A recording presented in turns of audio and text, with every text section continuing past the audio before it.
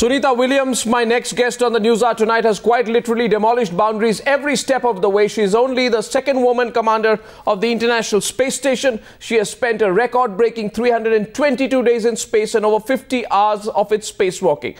The Indian American is an absolute inspiration for millions across the world. And I am so privileged that she is joining us tonight from the NASA headquarters right here on the Newshour.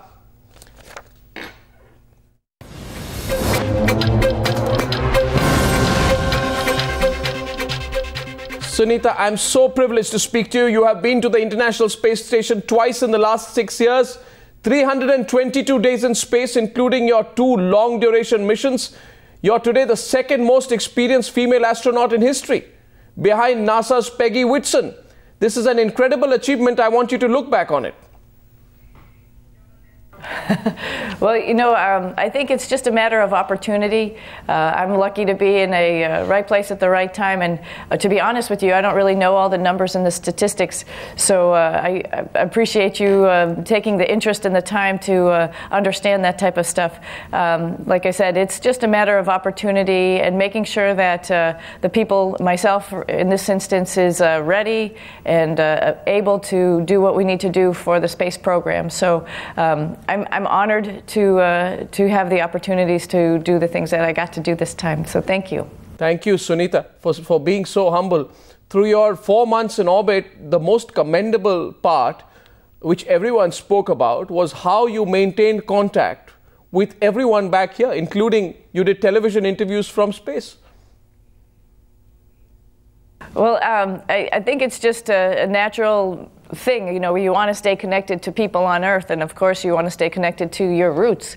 So, and Diwali, I know, is a big fun festival time frame of the year. I was just so psyched that I got to actually talk to the kids on the ham radio in Gujarat as well, and as well as India's Independence Day. So yes, all those things are important. It ties you back to Earth, it ties you back to your roots, and so I wanted to make sure I made a note of those things and participated and wanted to greet the people of India. Well, it was really appreciated.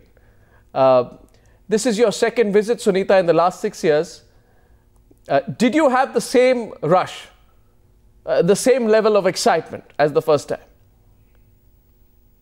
That's a great question. You know, the first time the International Space Station was still under construction, so we had a lot to do to maintain or continue building it, yes, which included a bunch of spacewalks as well as rearranging a lot of equipment inside as we were getting ready to add modules.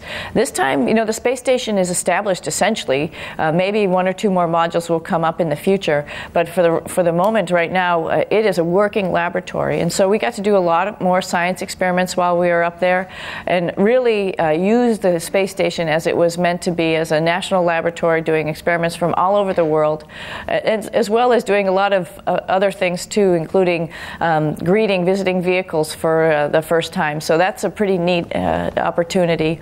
And then we actually even got to do a spacewalk, because every now and then stuff breaks, yes, up there. I want to talk to you about that as well.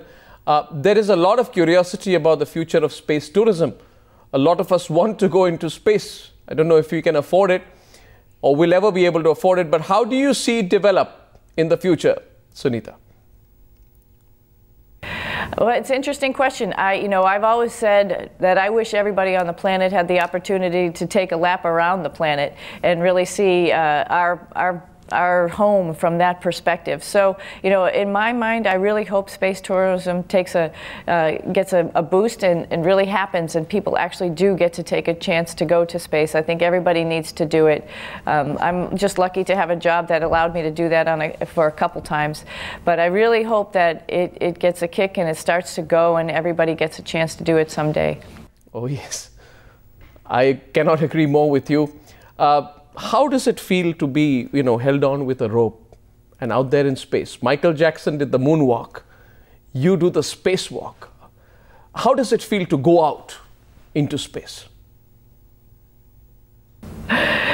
You know, it's everyone asks us if it's scary, and you Yes. open the hatch and you actually look down and the planet's going by, and to me it's not scary. It's actually just beautiful. You have the opportunity, and I've heard another astronaut describe it before, where you're someplace beautiful and you could look out the window and you can see it, and that's what it's like being inside the space station. But when you actually get to go out into that beautiful place, that's what it's like, as though you were going out to climb a mountain rather than sitting inside in a house just looking out the window at the mountain.